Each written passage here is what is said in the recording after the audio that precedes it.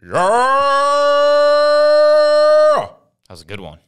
Playoff preview series starts right now. We are going to be covering every single game from this first game kicking off on Saturday, the San Francisco 49ers versus the Seattle Seahawks, through the Super Bowl, which goes through the Atlanta Falcons. Animal cannot be here with us today because his internal guts are coming out of him at the moment. He said he's got the stomach virus. I don't know what he has, but rest in peace to Animal if we never see him on camera again. Probably the last time he ever eats chicken teriyaki. I feel like he says that I feel like he's one of those guys that gets like food poisoning from a food and he's fine to just continue. Never learns his lesson. Yeah, that's what the first thing he said. I think I had some bad yaki last night.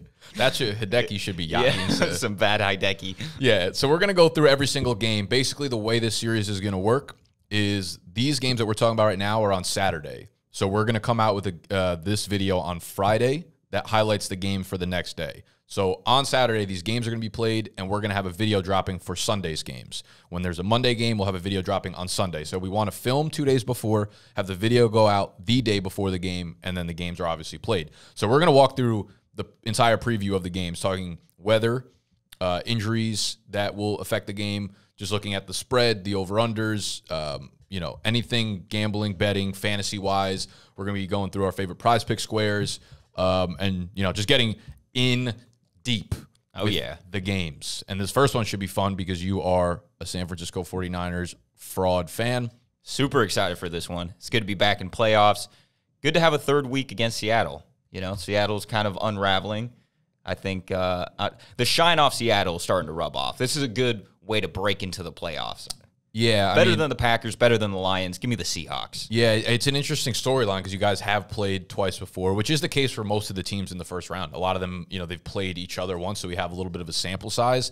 And Animal actually wrote up some great fucking notes here. We have the 49ers swept the Seahawks during the regular season. They will be the 20th team in the wildcard era to face an opponent a third time after what does the SU mean? Straight up. Straight up. Opponent a third time after a straight up sweep in the regular season. Those teams are 12-7 straight up, 9-1 against the spread. So that makes sense, right? If you beat them twice, you're probably the better team overall, so you have a better record third time, but still like a 2-to-1 ratio here. 9.5 point spread, 42.5 point over under. Game kicks off 4:30 p.m. Eastern time. I feel like the entire country is probably outside of Seattle in agreement that the Niners walk away from this game with a win. But it's a big spread. Are you nervous at all? Just because it's a divisional opponent, you guys have seen each other a couple times. Pete Carroll's fucking vet. I mean, maybe he's got something up his old sleeves. No. There's a little, a little PTSD from prior years, but this is just, it's not the same team on either side. I mean, I just don't think the Seahawks match up well against the Niners in any aspect of this game. It's, like you said, 9.5 point favorites. I think if we were facing the Packers, it would be a shorter spread. The Lions would be a shorter spread. I'm not even sure the Seahawks are like a top 10 team in the NFC at this point. There's a little bit of, familiarity between these two teams, but I don't care that they know what's coming. They can't stop it. They're terrible against the rush. I don't know if there's anything in particular that Seattle does better than San Fran or has better equipped on their team than San Fran does. You could say maybe Geno's more of a veteran than Purdy is. Maybe you could argue the outside weapons in a sense, but George Kittle, I didn't realize had 11 fucking receiving touchdowns on the year. Yeah, no, he's been racking them up. Purdy resurrected his career for sure. Yes. And also against Seattle, his last 2 games, 4 touchdowns against them. Granted, that was in Seattle. He weirdly plays way better in Seattle than he does at home. Obviously, this game's in Santa Clara, but yeah. So you got a rookie quarterback versus a first-time playoff quarterback, and that's the only concern I would have if I was a San Francisco fan is I think when you're young and you haven't been in the big moments, the bright lights, they might be burning through the skin a little bit. But has Geno been in that situation? I feel like you can make the case. Maybe he has, but then that's what I mean. That's the only kind of outside noise that might actually affect the gameplay. It could go. What if Geno's man, this is my time to step up, and Brock Purdy gets nervous? There is that factor of it. Brock Purdy is just cool as a cucumber, though. I don't know. Kid does not get rattled.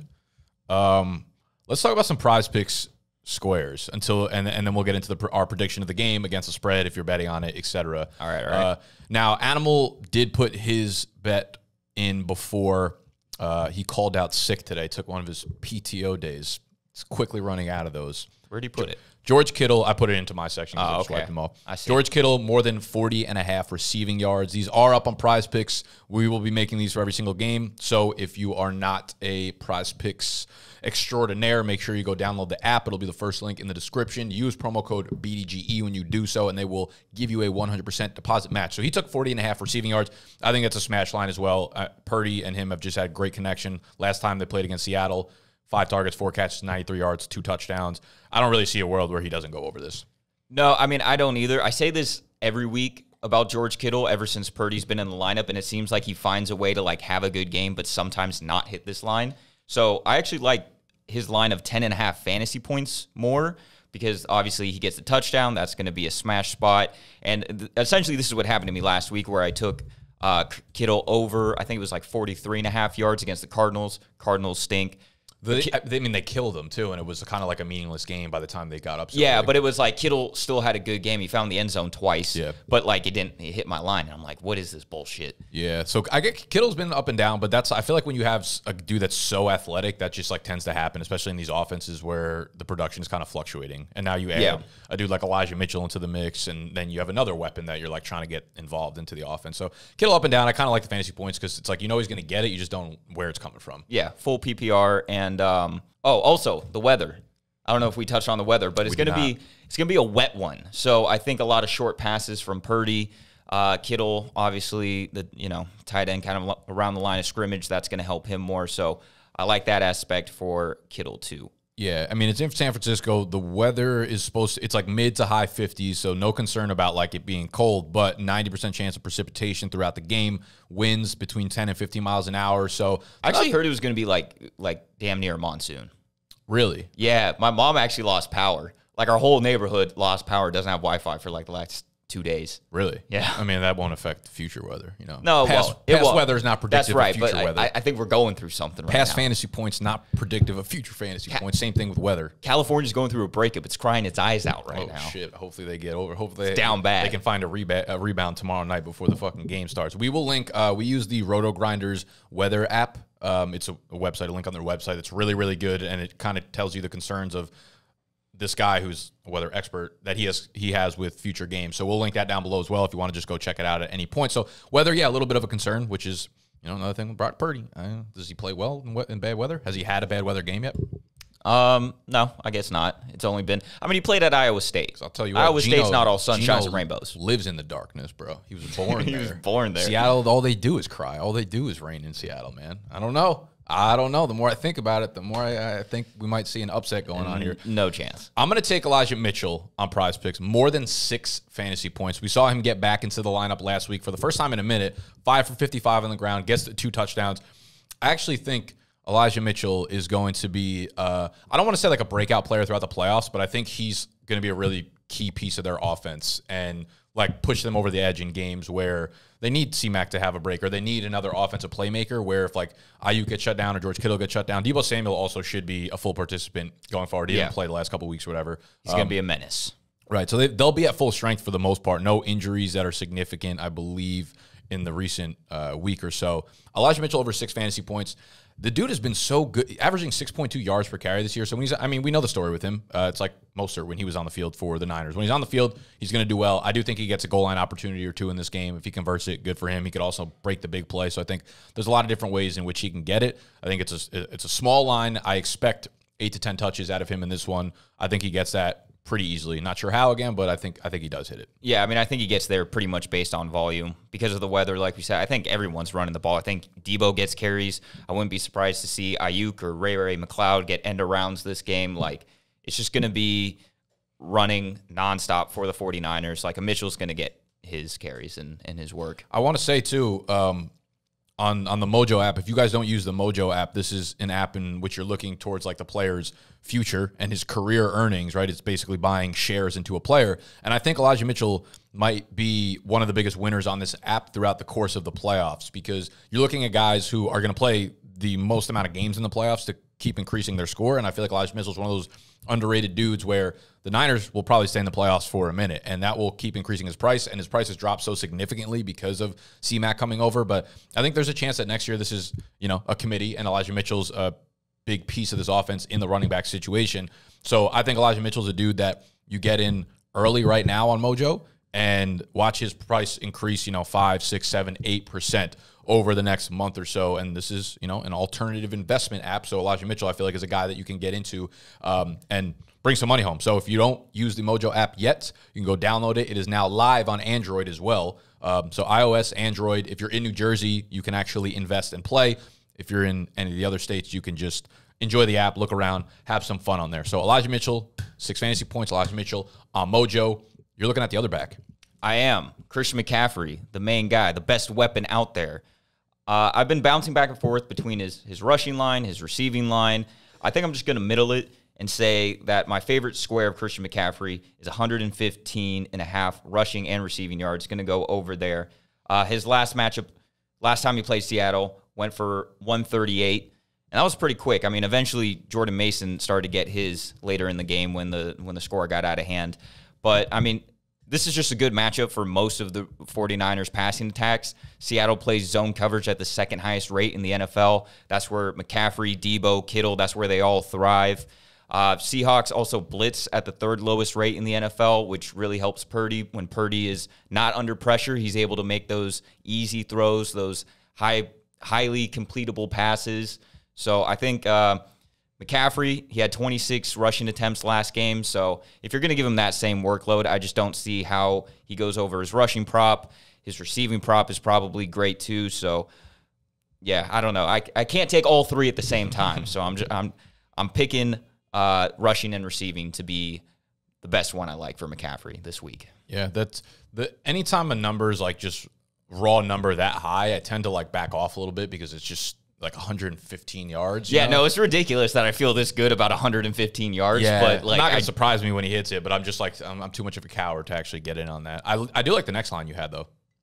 For this, this same game. Okay, so I've been going back and forth on a lot of these lines, but I think the next best line that I like is for Kenneth Walker and Jawan Jennings to not score a touchdown. So PrizePicks offers squares where they combine two players and you basically bet the more or less of touchdowns. I mean, Jawan Jennings. I love that. He just like threw that, yeah. Yeah, this is basically just betting on Kenneth Walker. Yeah. Like, if Jawan Jennings finds the end zone, so be it. He's going to score 2 touchdowns a year. It'd be kind of devastating. That was like your fourth square and that's how you fucking lost it. Yeah.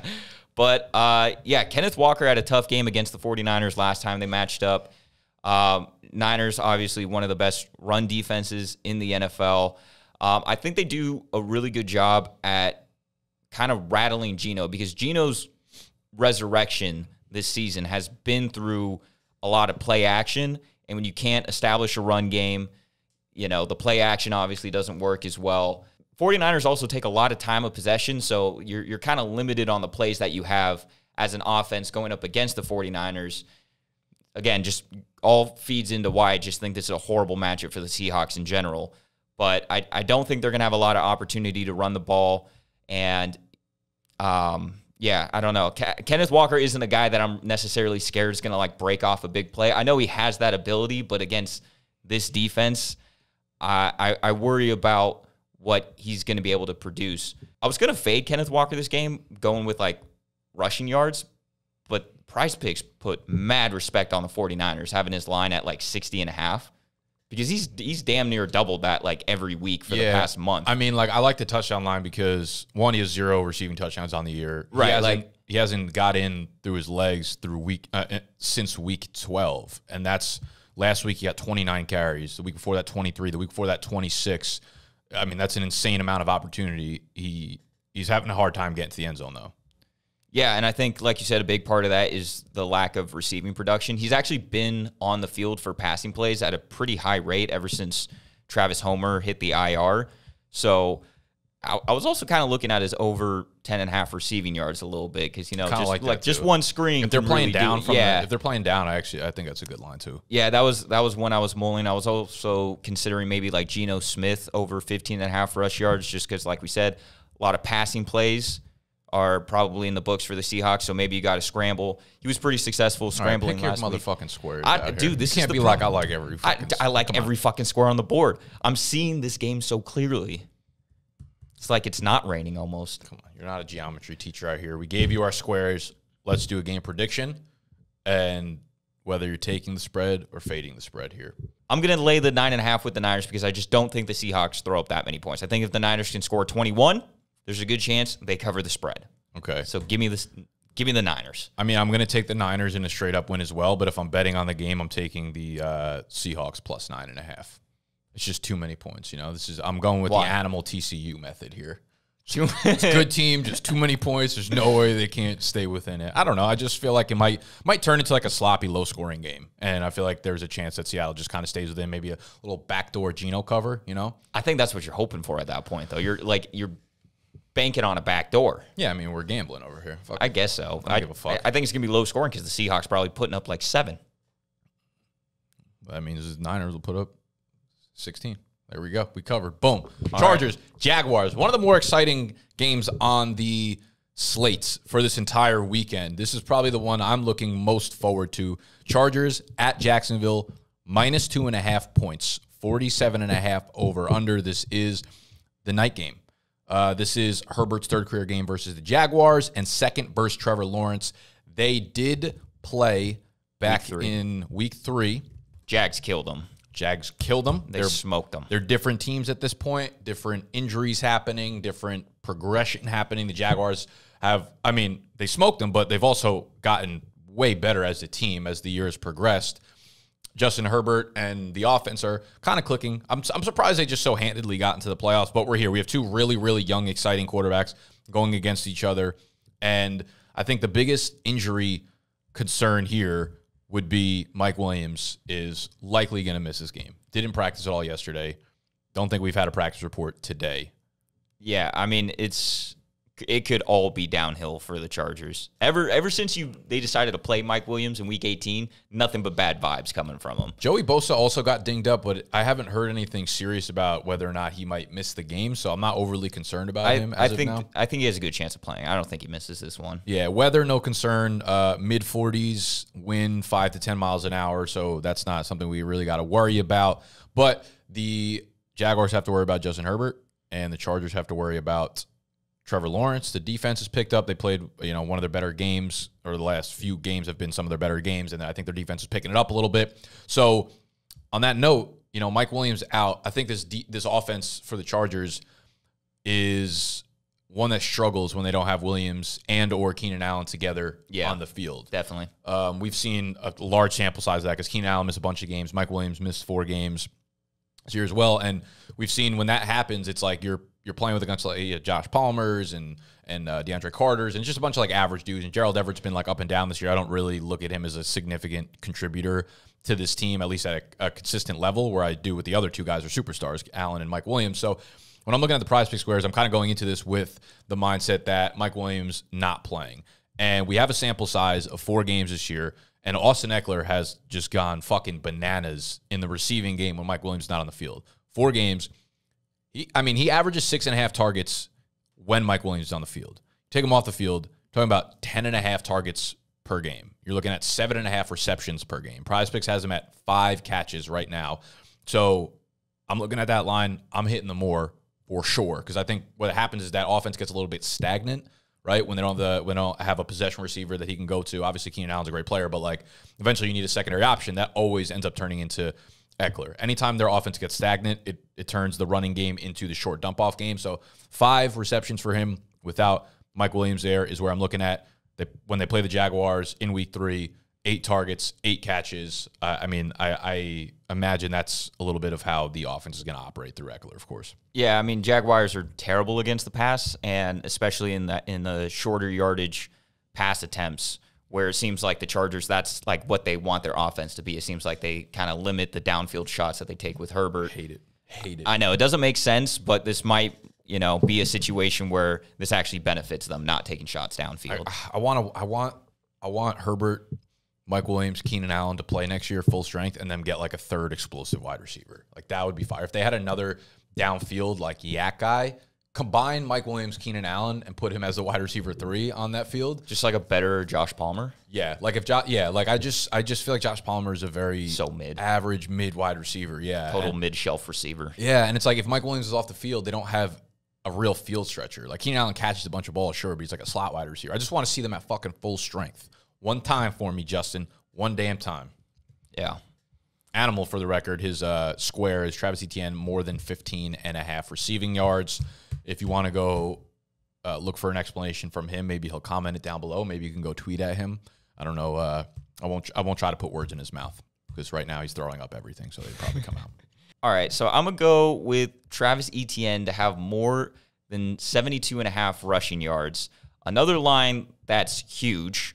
It might be one of the biggest ones on the slate. I mean, we're actually, now that I think about it, it's the same line that McCaffrey has against the Seahawks. But we look at this Chargers defense against the run, and they're just terrible. 29th in DVOA. They've allowed a 100-yard rusher in 6 out of their last 8 games. Jacksonville isn't necessarily a great running team, but I think they're just going to have to lean on the run game in this. I mean, both these teams want to throw the ball, but only one of these teams can really defend the pass, and that would be the Chargers. Jaguars, like I said, are terrible at that. So I think this is going to be a pretty big ETN game. Also, last time, week 3, that these teams faced off, James Robinson tore up the Chargers. Trying to find his line here. R.I.P. Yeah, I mean, he had a couple big runs, I think. I think he went over 100 yards. But he did have like a 50-yard touchdown run. Etienne struggled last week. Played against Tennessee's a much better rush defense. Yeah. I mean, this is going to be a massive step down in competition.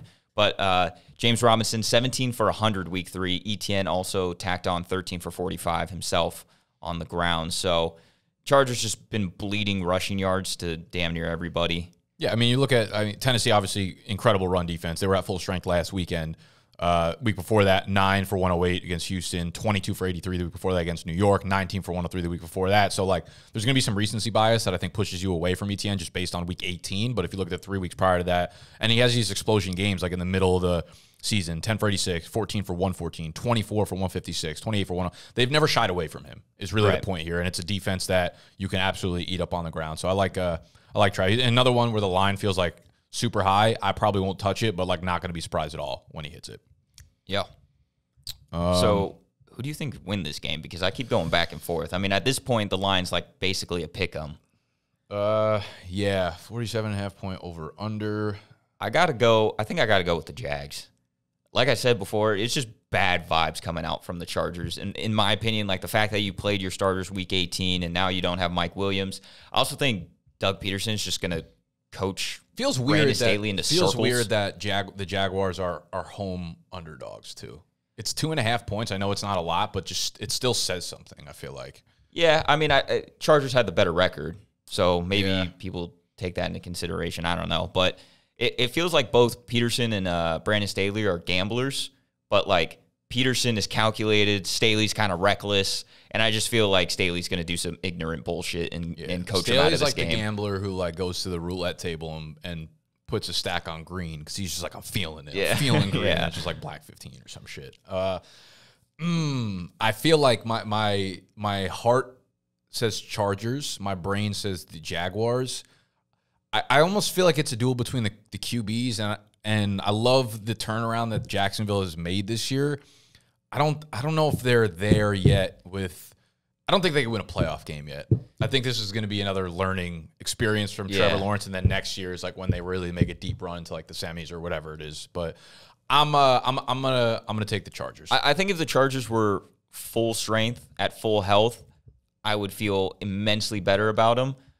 But I mean, like on paper, they're in a position to succeed offensively and even limit the Jaguars a little bit. But I think they just fucked up by playing week 18. Yeah. That will be an interesting storyline for the entire offseason if they end up losing it based on... Did Staley get fired? Wouldn't shock me whatsoever. I feel like people have been calling for his head for a long... Then again, like everyone calls for everyone's head every time you like have a losing season. Or they're in the fucking playoffs right now, and I could understand if he did get fired, but also I think a lot of that noise probably comes from Twitter about people just like, you know, if my player doesn't put up fantasy points, every coach should just be fucking fired. Yeah. That kind of stuff. But like how many seasons do you get with Herbert and not win a playoff game? That's fair. I put my money on him not getting fired. I think the players like him too much. I think they like the way that he actually plays aggressively, and they'll play for him. Again, I think a lot of it goes back to like not having the offense at full strength. But they do have enough playmakers that shouldn't really be the case. But I'll say he keeps his job regardless of the outcome of this game. But he won't need it because the Chargers are going to win. I don't know. Kind of sketch. All right. Well, that will wrap up this little 2-game slate for Saturday. Enjoy the games and make sure you subscribe to the channel. We will have a video like this for tomorrow's games on Sunday, which is the Dolphins at the Bills, the Giants at the Vikings, the Ravens at the Bengals. So not too much interesting stuff going on in that one. We'll just skip that day. Yeah, maybe we'll be back Sunday for Monday's games or whatever. But go hit PrizePicks. Promo code BDGE will get you a 100% deposit match. Go check out the Mojo app. If you are in New Jersey, you can go nail Elijah Mitchell and go nail Kadarius Toney before they play next week as well. He's my guy throughout the playoffs. I think he's going to shoot up the price. But love you. Goodbye. Yellow butt. I can't believe I didn't start with that.